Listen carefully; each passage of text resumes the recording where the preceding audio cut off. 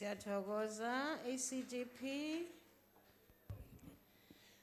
Thank you, Chair. The ACDP would like to place on record that we disagree with the motion of desirability on the Civil Union Bill, which was adopted in the Home Affairs Committee today, a decision which confirms Parliament and the Department's intention to force officiating officers of civil marriage to violate their consciences.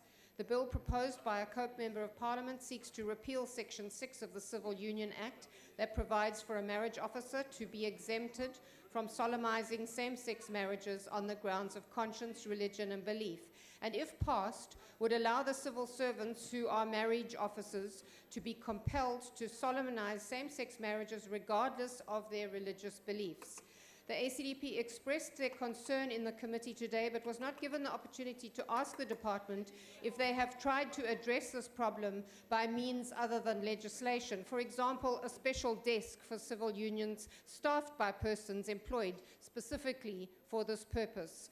We are a society that professes to value freedom of choice, yet we are becoming more and more selective about who gets to choose and who does not.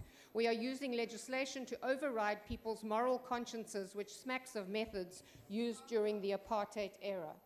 Our Constitution protects freedom of conscience, religion and belief, and members of Parliament have a duty to see that people are not compelled to act against their conscience in the course of their work and that they are not discriminated against on these grounds.